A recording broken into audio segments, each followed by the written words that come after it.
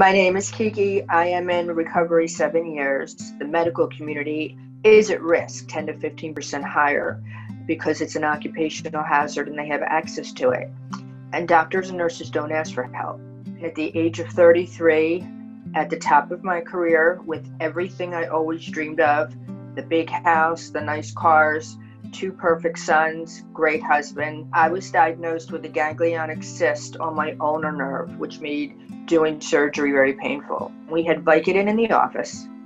We had a ton of samples, and I took it, and the pain went away, and I was fine. But 3 months into doing this, I discovered a euphoria. I became very tolerant to it quickly. I was taking more and more and more. I was taking it to get out of bed in the morning. Life got better. I went into a 12-step program, and I immersed myself in that and never took another pill.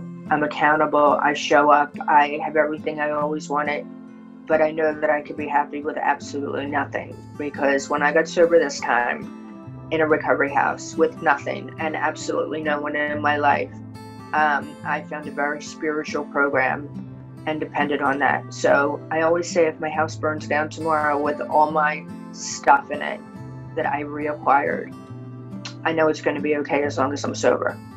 And to be able to show that there's a way out, because it happened for me, is what makes it all worth it.